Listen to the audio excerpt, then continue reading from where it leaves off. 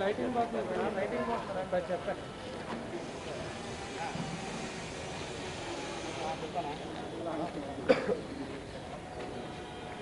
అక్కడే ఉన్నా అక్కడే ఏంటండి మరి అర్థం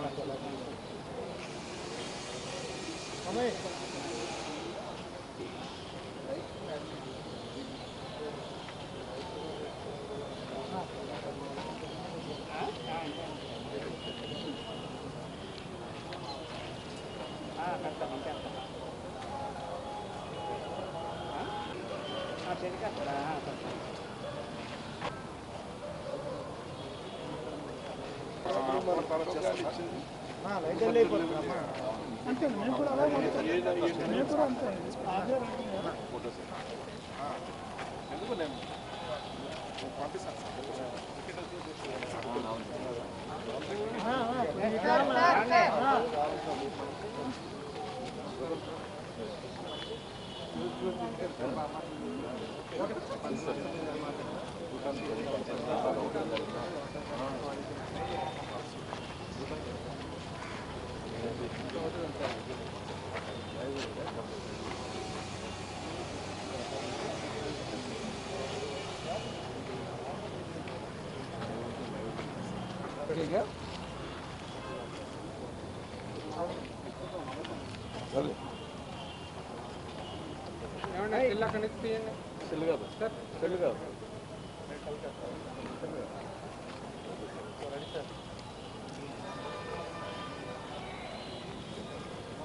విజయవాడ నగరంలో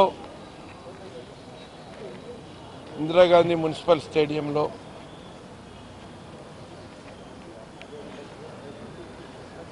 రాష్ట్ర సంక్షేమం కోసం, రాష్ట్ర కళ్యాణం కోసం, రాష్ట్ర ప్రజల సౌభాగ్యం కోసం, రాష్ట్రం సర్వతోముఖాభివృద్ధి సాధించడం కోసం ప్రకృతి అన్ని రకాలుగా సహకరించి ఈ రాష్ట్రాన్ని అన్ని రంగాల్లో అగ్రస్థానంలో నిలబెట్టడం కోసం ముఖ్యమంత్రి గారు అమలు చేస్తున్న సంక్షేమ పరిపాలన మరింత విస్తృతంగా బలోపేతం అవడం కోసం ఈ నెల 12వ తారీఖు నుంచి అష్టోత్తర శతకుండాత్మక చండీ, రుద్ర, రాజశ్యామల, సుదర్శన సహిత శ్రీలక్ష్మి మహాయజ్ఞాన్ని 6 రోజులు చేయటానికి తలపెట్టడం జరిగింది. ఏదైతే ఆగమ పండితులు, దీనికి సంబంధించిన గణపాటీలు, వేద పండితులు, మా ట్రైనింగ్ అకాడమీ చైర్మన్ గారు, అలాగే మా ఎండోమెంట్స్ కమిషనర్ గారు, మా డిపార్ట్మెంట్లో సీనియర్ ఆఫీసర్స్ అందరూ కూడా ఆంధ్రప్రదేశ్ రాష్ట్రంలో మొట్టమొదటిసారి ఒక మంచి యజ్ఞాన్ని చేయటానికి సంకల్పించడం జరిగింది.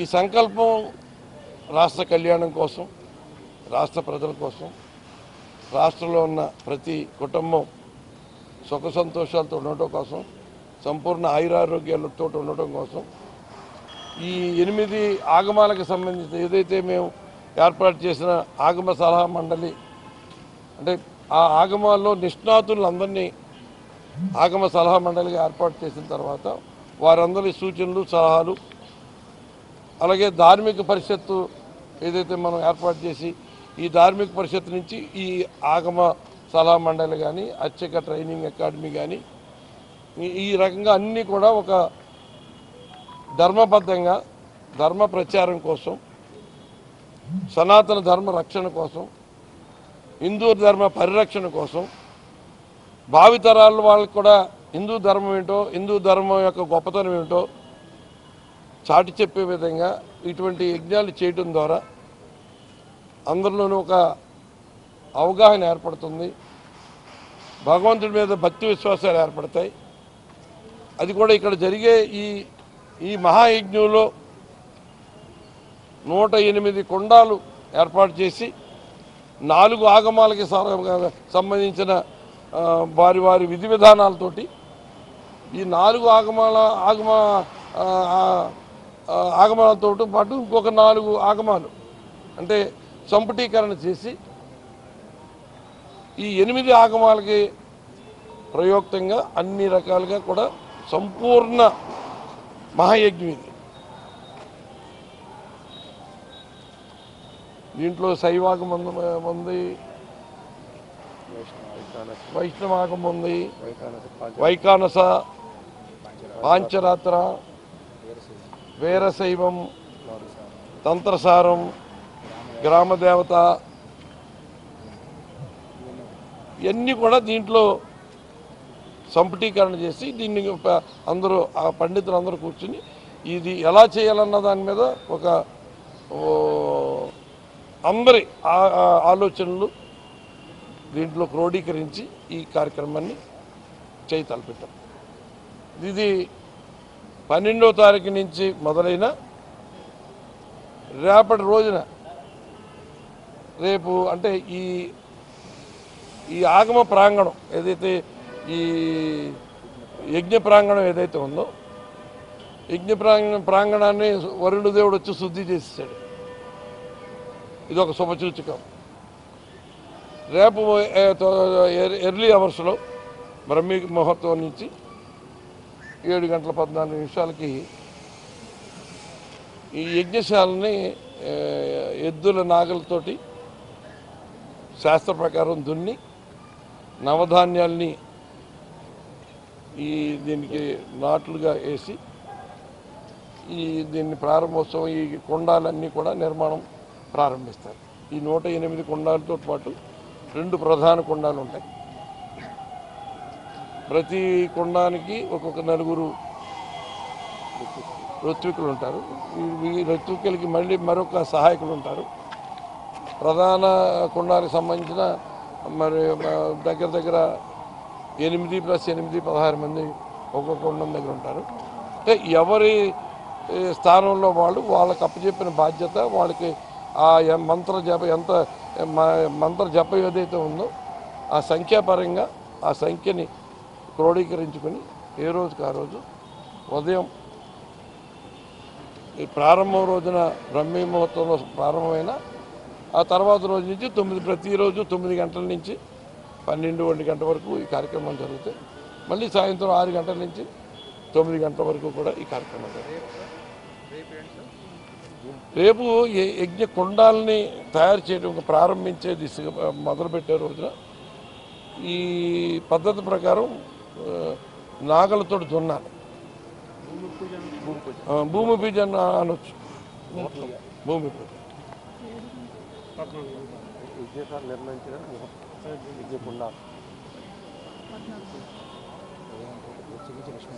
ప్రతిరోజు ఉదయం పూట మహాలక్ష్మి అభిషేకం జరుగుతూ ఉంటుంది. మహాలక్ష్మి యొక్క స్వర్ణ ప్రతిమకి అభిషేకాలు జరుగుతాయి. ఏ రోజున మనం ఈ 7 నదులు 3 సముద్రాలు సంబంధించిన జలాలతోటి అమ్మవారికి అభిషేకం అన్నీ జరుగుతాయి. అని అది 1008 కలశాలతోటి అమ్మవారికి ఈ అభిషేకం జరుగుతుంది. అంటే ఈ ప్రతి ఒక్క కార్యక్రమం కూడా చాలా ప్రత్యేకంగా ఏదైతే పురాణాల్లో రచించబడాయో ఈ యజ్ఞం ఎలా చేయాలన్నది దాని ఆగమ శాస్త్ర ప్రకారమే పూర్తిగా జరపడుతుంది. దీనికి మొదటి రోజున 9 గంటలకి రాష్ట్ర ముఖ్యమంత్రి గారు వారి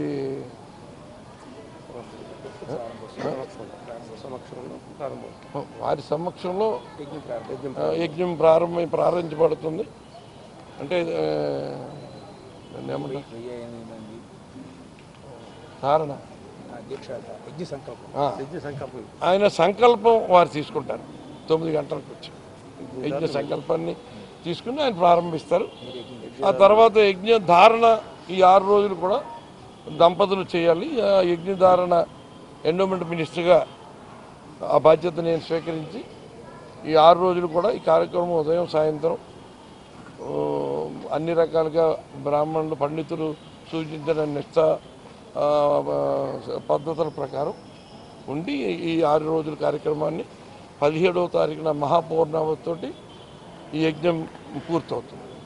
ఆ 17వ తారీఖు మహాపూర్ణావతికి కూడా ముఖ్యమంత్రి గారు వచ్చి వారి చేతుల మీదుగా ఈ మహాపూర్ణావతి కార్యక్రమం కూడా వారి చేతుల మీదుగా జరిపి ఆ యజ్ఞాన్ని ముగిస్తారు.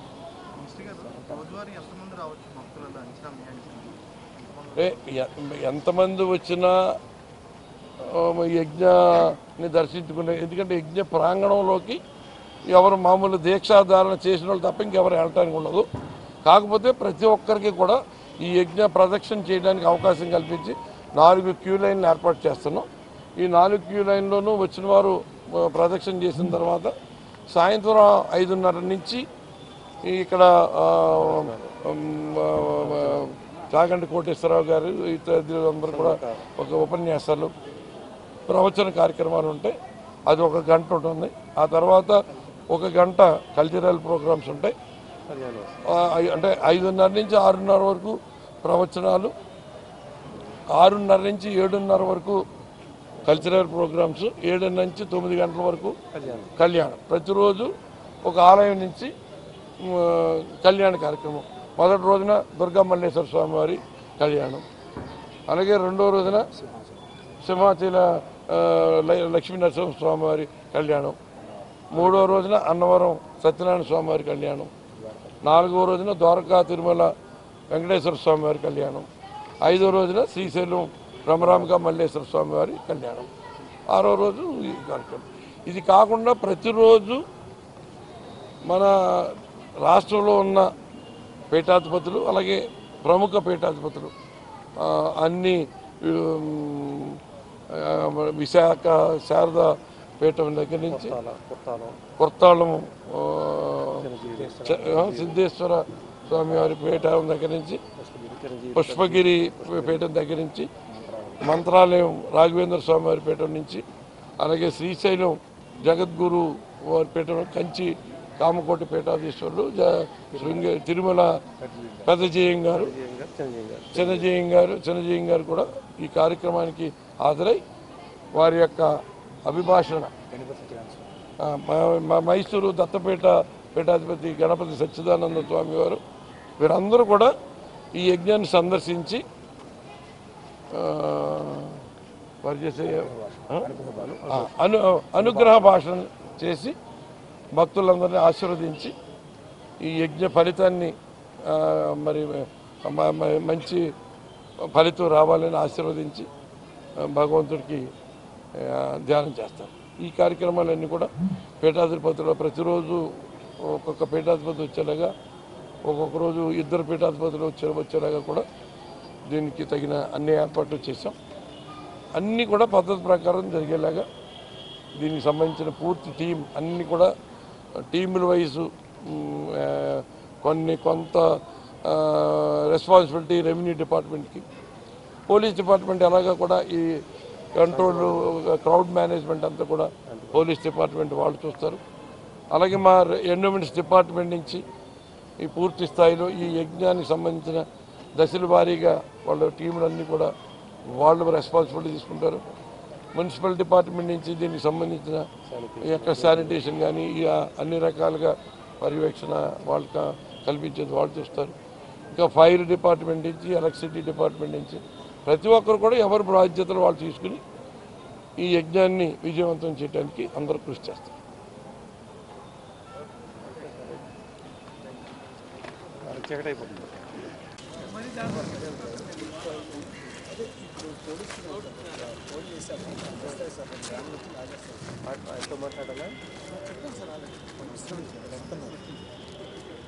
డివాటరింగ్ చేసి నెక్స్ట్ వచ్చింది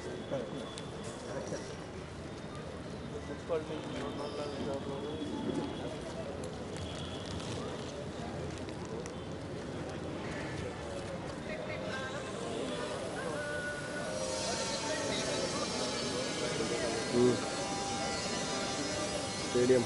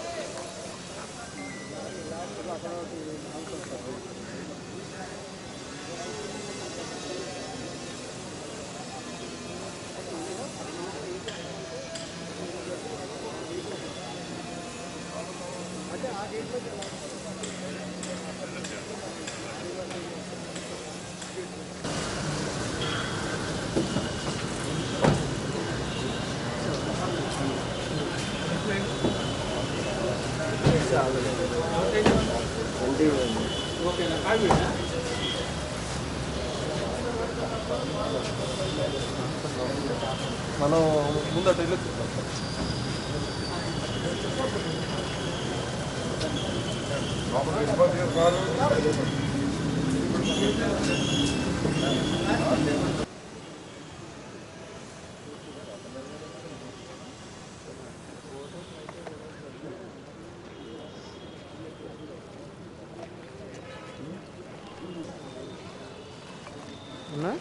అందరికి ఉండే వేడివియా నాకు అర్థమైంది.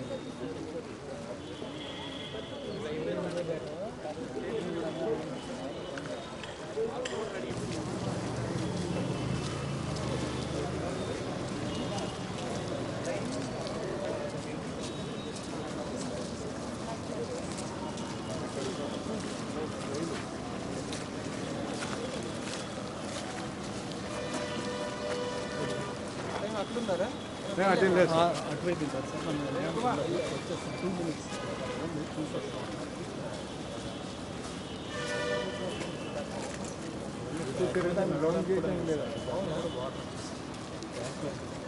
ఇక్కడ మార్చి ఉన్నారు కదా.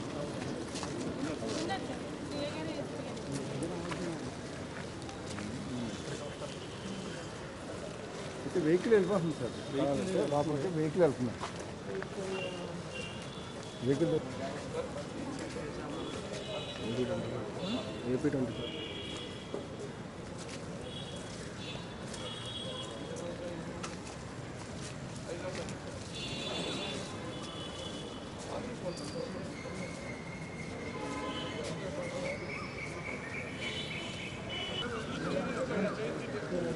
మినిస్టరా ఎమ్మెల్యేనా?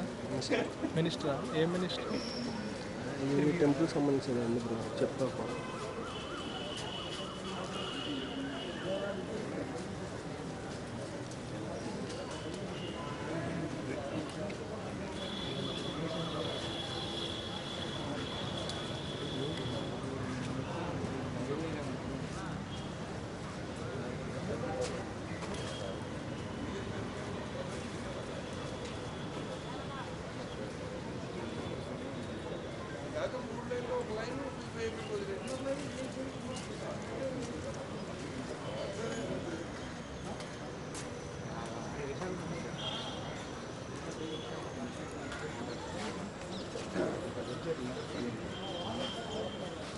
పెడతాం, ఫుడ్ పెడతాం మీరు కావాలి.